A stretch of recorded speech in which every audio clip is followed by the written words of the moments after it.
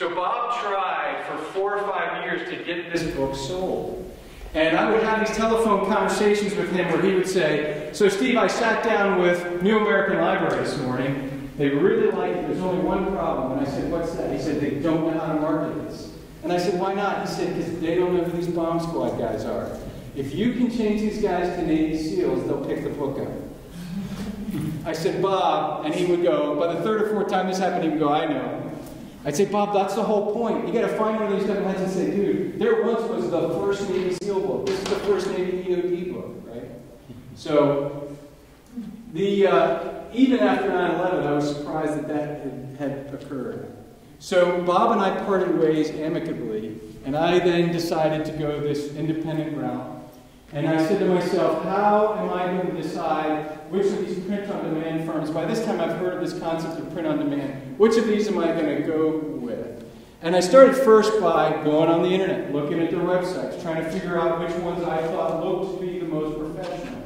And among the things that I looked at was, I wanted to make sure that they had decent distribution.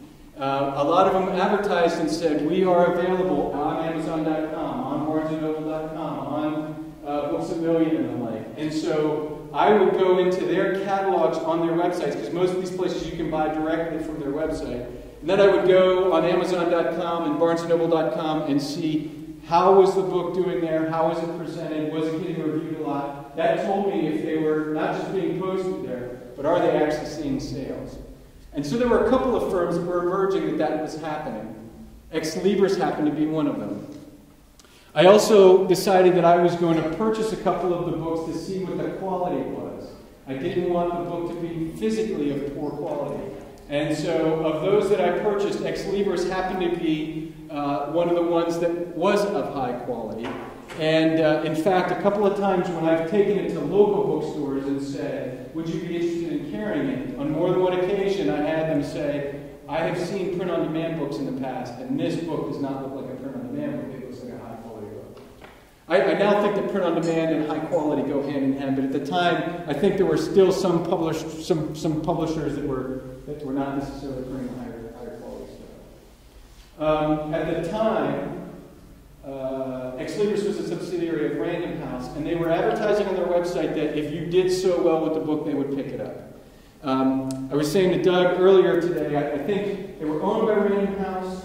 I think they got sold to Penguin, and now I think Penguin is owned by Random House or vice versa. So I think it's one of these where Ex Libris has moved around, and I think this happens with these publishing firms, is that they get moved and bought out and the name changed or what have you. But so they are still, I like that aspect of, that they were still being connected with a major firm. And then they're distributed through Lightning Source, and I've also heard it called Ingram. I don't know, I think they're pretty much one and the same in effect.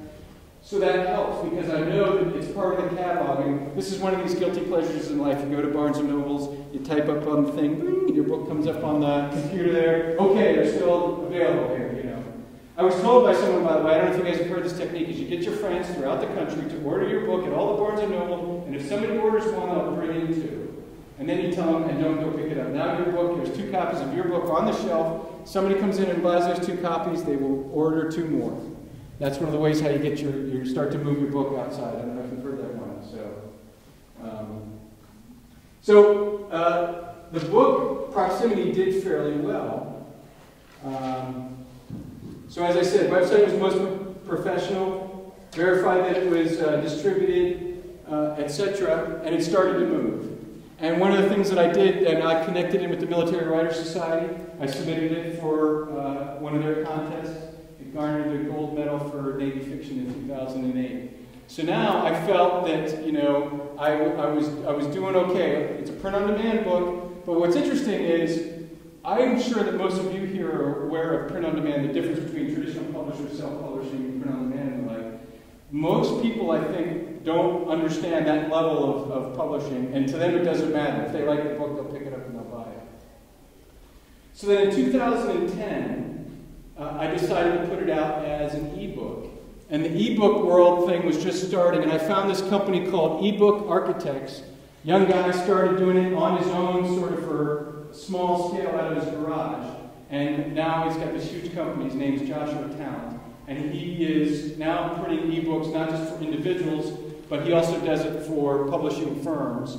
And that's another thing that I've found is a lot of publishing firms now aren't really doing their own ebook. It's they have hired somebody to do their ebook stuff for them. And so Josh, for $410, he would make my manuscript, and it was based on the size of the manuscript. He would make my manuscript available for Google, iTunes, Smashwords, the Kindle, all of the associated ebook formats. And so I did that. So now the book was published in 2007 as a through Ex Libris, self-published as an ebook by myself. So on the Kindle and Amazon, it says by Stephen Phillips, not by Ex Libris. Because Ex Libris at the time, I think they do ebooks now, at the time they still didn't do ebooks. So I, in effect, self-published it as an ebook. Another thing that I did, and some of you may be aware of, is over time I found it was not moving on iTunes, it was not moving on the Google Books, but it was moving pretty well on Amazon. It was not moving very much on the Barnes & Noble for the Nook. And Amazon now has a thing called Amazon Select, where you can, if you list your book solely with Amazon, they give you better rights. And I want to say it's either 25% or 30% of the royalty. No, I'm sorry, it's 70% of the royalties. They get 30, I get 70. It's distributed internationally. The book is in India, Canada, the UK, Italy, Spain. I always find this interesting, by the way, because I go on my thing and I look how many books I've sold. 4 books were sold in Spain last month. And I'm like, who in Spain is buying? And I try to say, is there an American that's living in Spain that is using the Spanish? I don't know. There it is. So that ebook journey was pretty interesting. Another aspect of it is they have not only the 70% royalties, they have 5 promotions per quarter. And they have different kinds of promotions. My favorite one is the free promotion. Maybe some of you have heard of this. So the way the free book promotion is, and I've really cracked the code on this one. So what you do is you wait for like a Sunday after a holiday. So like the Sunday after Easter or Easter, I will do this because Easter is a Sunday. I will make the book free that day because a lot of folks will get a Kindle right before they go on a trip, or they'll get a Kindle on their birthday party over the weekend. So I make it free on Sunday. And when you do that, the book's ranking goes up. It's in a separate category. It's in a free category, but its ranking goes up in the free category. So if I do that, by Sunday night, my book will be #1 free book. It'll be me and Leo Tolstoy, right? I'm not making this up. Now the next day, when it clicks over to a sold book, the rank is still high. So now it gets seen more often by people, and I'll enjoy success for a couple of days. Just because it's seen by more people, it'll get bought by more folks. A second technique that this is my opinion about pricing the book, because it's self-published, I get to price the book in the ebook world, is I have chosen a price point of $9.99. And here's why. I tried all of them. I tried $1.99, $2.99, $3.99, and it moves at the same volume no matter what my price point is up until about $9.99. You go much higher than $9.99, the sales start to drop. And since the volume is moving at each one of those, pragmatically, I put it at $9.99 for the higher royalties, right? Now, I think it's a different buyer at each of those price points. I think at $1.99, somebody doesn't even look at my trucks or shoulders. Looks like a good book. Gas faster, but out of a helicopter. Okay, I'll buy that. I think at $9.99, someone may be a little bit more discerning. But it has 60 reviews. It's a 4.5 ranking with 60 reviews on there. And there's some folks that spent time writing detailed, thorough reviews on it. If you do another cursory look, you'll see I have my pictures on there. You see that I've written another book. So I think when you put all those things together to an audience, somebody who's shopping, and by the way, I do believe in judge a book by its cover. That's another thing. I think they see all that packaged together and they pull it out and they decide to do it. So I'm going to segue for a moment on a book by its cover. When I put out Proximity at the time, the photograph on the cover, Navy EOD tech, I made sure it was the EOD tech, not a SEAL, not a Marine, fast roping out of a helicopter. It was rare that you saw novels, fiction, with a photo on the cover. It was usually art. The only time that you saw a photo was normally if it was a photo from a movie, and it would be a photo of a shot of the movie with the famous actors and everything else. But I decided to go with that regardless. I tried art. I had a couple people do stuff. I had a guy paint a bomb disposal guy for me. None of it worked. I really liked that photograph. Again, with my editing team and friends, I sent out several Navy photographs, high-quality Navy photographs, of EOD technicians doing different things that are also replicated in the book. I wanted to make sure what was ever on the cover was replicated in the book. So I'm coming back to you do judge a book by its cover. My mom said it best. When we looked at all these guys diving, things blowing up, whatever, she said, Steve, I like this picture, and here's why. The guy's fast roping out of a helicopter. He's all by himself. You can't see his face. You can't see where he's going. There's no deck below him. There's no ground below him. And she said, I don't know what's going on, but I know it's going to be something bad. It's going to be something cool. And the other thing that she said to me, and you know what else? She said, people buy books online these days, and so think about this. They're going to look, the cover of your book is a thumbnail on the internet. And that picture has a nice silhouette. If somebody sees it on the internet in a small size, they can tell it's a guy fast roping out of a helicopter. So I give my mom a lot of credit. She helped me to nail down and decide that was what was in the book. So I think it works. So it enjoyed success. It got a gold medal. I got a positive review from the US Naval Institute. And when they picked it up and reviewed it, I was overjoyed. I thought that was fantastic when it was reviewed in proceedings. It got a lot of positive reviews on Amazon. And with all of this, so then I said to myself, so I want to try to make that leap to take this book from being a print-on-demand book to being published with a traditional publisher.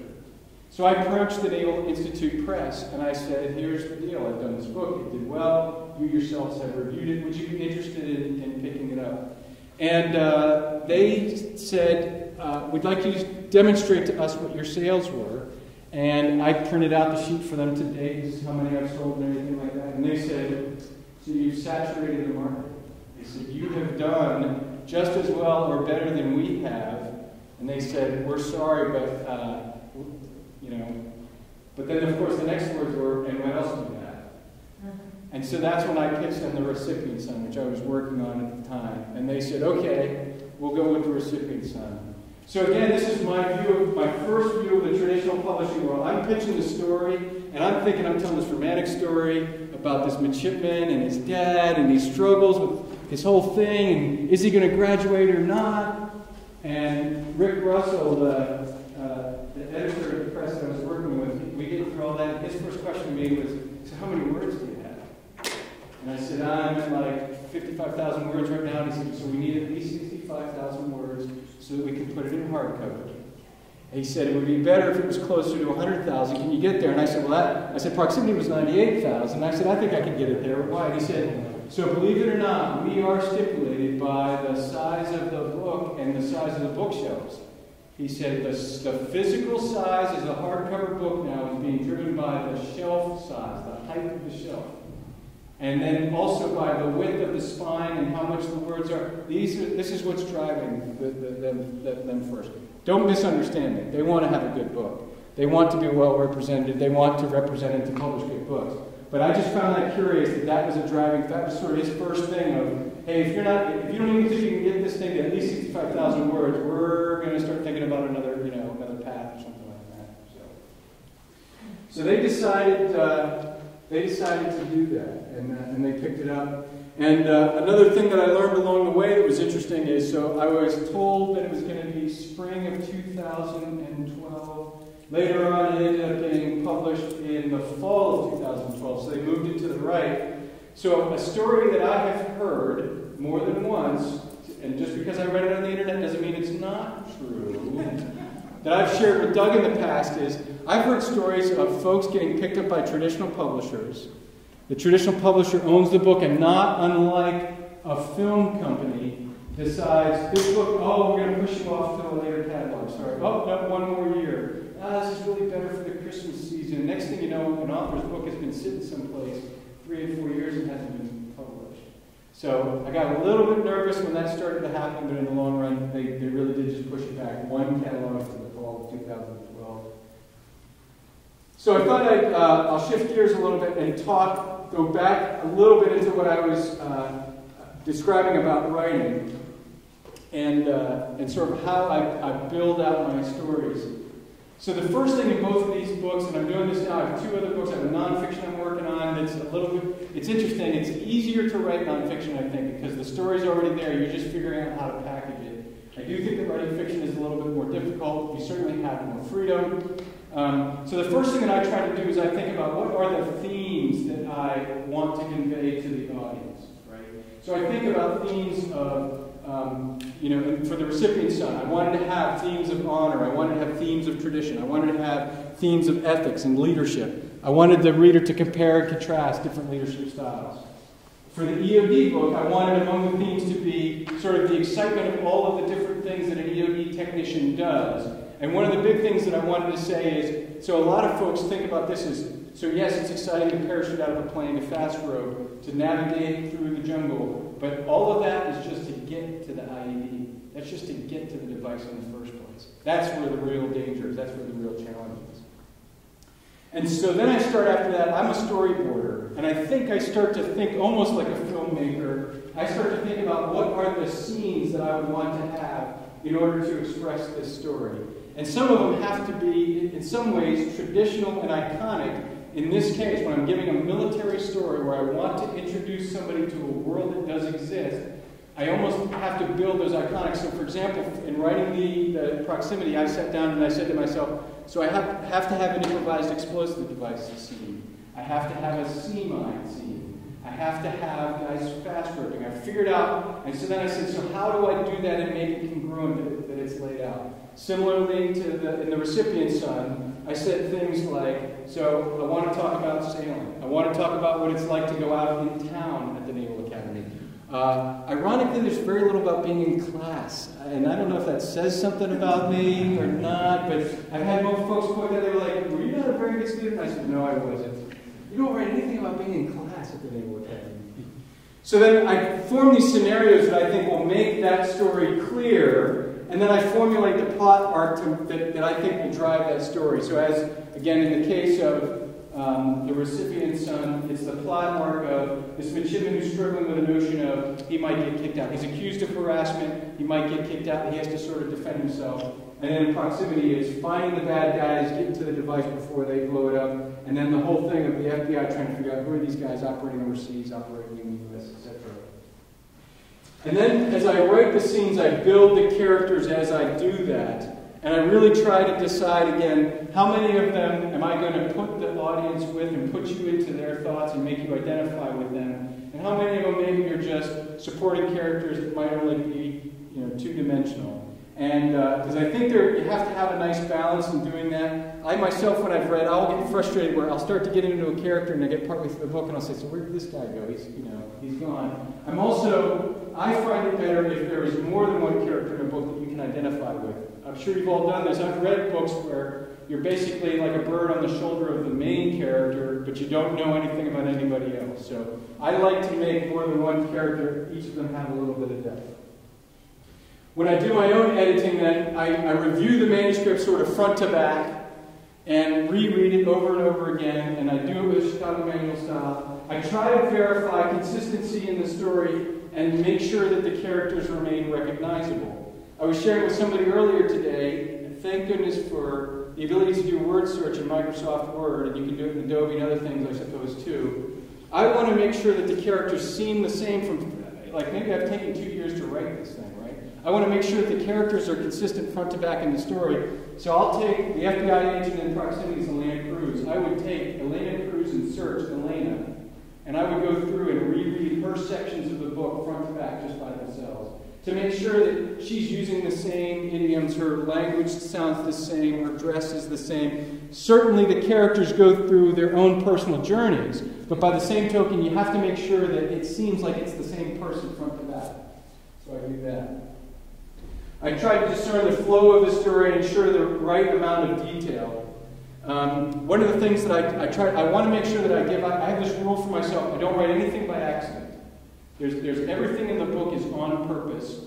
And I've had people, I've challenged folks, I've said, show me I can show you where this is important or where this scene is supported for some reason. So I'm going to say something that's heresy. Maybe we should turn the tapes off, I don't know.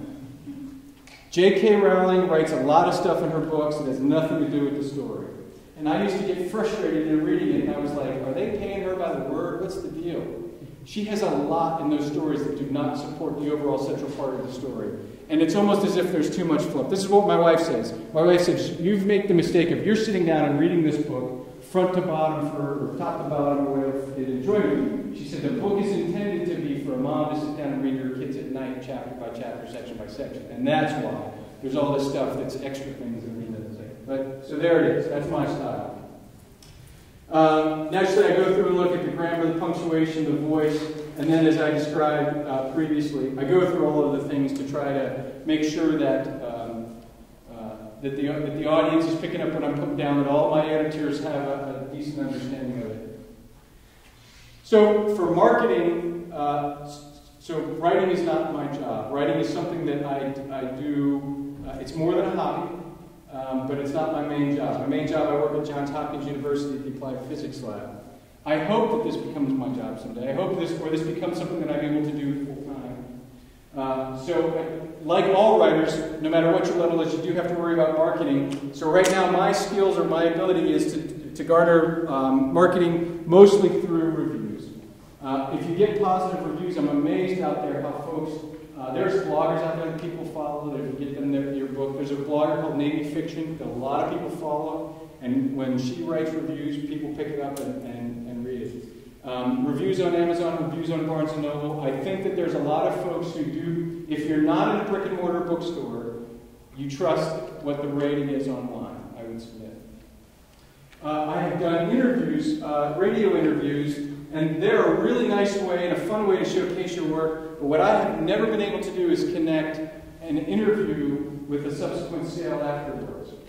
Naturally, I go and I look, but I have never been able to demonstrate to myself that because I had this interview, that happened. But there's a really nice technique that I do like from that, though, and that is, some of you may or may not be aware of, there's a lot of these online radio programs now. I think there's a Blogspot Radio is one of them. There's a guy there who's a retired Navy guy that has an online streaming with Commander Salamander. He has a very large following. He has a blog, and he has a radio show every Sunday night, and this guy gets heavy hitters on his blog. And heavy hitters come to his radio show, and I'm not trying to say that about myself, but so as an example, I've been on his show twice. One time I was on, I followed Kurt Lippold, the CEO of USS Cole. So he was the first half hour, I was the second half hour talking about proximity, and because they record the show and they put it online, it's there forever. And so now what's a nice thing to do is whenever folks ask me about my book or whenever I want to do any marketing, I can point them to that radio show and I say, jump into this radio show at 34 minutes and 34 seconds and you're going to hear 30 minutes of me talking about my book. So that's a nice thing. It's interesting, I also use that with the young folks who are interested in the EOD community. I'll say, hey, read this book about the EOD community, but then also go and listen to this radio show and you'll hear me talk about what life is like as an EOD technician. It's interesting, I like to share this story. I achieved that goal with proximity of it becoming sort of a recruiting tool for the U.S. Navy for EOD technicians. And what I found was the commanding officer at EOD Moby 11 started buying copies of it and handing it to kids who were interested in the EOD field. When Facebook came out shortly thereafter, I had a guy, and I set up a Facebook page of, my proximity has a Facebook page, the Recipient son. I have one that's just my name, author Steve Phillips. I had a sailor that sent me a Facebook email, introduction thing, friended me or tried to friend me, asked to be a friend, sent me this Facebook email. And he said, sir, I want you to know that this is in the email. I'm paraphrasing the email. He basically says, I was in EOD school. I was partway through. I failed 2 tests. I got kicked out of EOD school. I got sent back to the fleet. I still wanted to be an EOD technician. I realized that the reason I failed out of school was that I was never really a strong student. I was never really a strong reader. And so what I needed to do was work on my reading so that I could become a better student. So since reading was my goal, I went onto Amazon.com and I searched EOD book, and yours was the first one that came up. So I bought Proximity. I'm not making this up. This is what he said. I used your book to teach myself how to read again. And now I'm 2 weeks from graduating because he got back into the schoolhouse. And I want to thank you because you've changed my life. I printed that email out, I put it in one of those plastic sleeves and put it on my corkboard, and whenever I have a bad day, I say that. So I may never be Tom Clancy, I may never be Stephen King, but for me, that was the feedback as a writer that I wanted to have. Book signings, ironically, I will do a book signing here tonight, and folks can go back, and my dad will help. Hopefully we can overcome the issue with the square thing. I've got one of those credit card readers, happy to sell and sign books. Ironically, I consider those to be advertisement, not revenue. I'm not sure what your all's experiences are with book signings and the like. I lose money on them, basically. And so when I first did it, I realized, so first in selling any book, let me back up 2 steps and say, again, clearly this is not my day job. This is, something that I do for fun and enjoyment. I realize that you're not going to garner that much, but so what I have found is that in effect these become advertisement, not revenue. The online presence is something though that I do use to try to connect with readers. So here's what's interesting about the online presence. So the radio interviews, I don't know how well they work. I do think the reviews on Amazon help. So I do have a blog, I do have Facebook, and every time I write a blog, one of the things that I tend to do is I write on only a small amount of subjects. So some of you here might be bloggers. This is my opinion. If you don't agree with it, that's fine. Some of the bloggers that I first started following, folks, they take an editorial of the day, they repost it, they put their 2 sentences on, and they move on. And they post every single day, and they might post interesting things. But I, in following those folks, started to say, yeah, but I want to hear what you have to say more than just that, more than just analyzing what somebody else did. So I decided as I started to blog, when I write very rarely, but when I write something. And when I write it, it's in the realm of my experience. So I have written blogs about writing.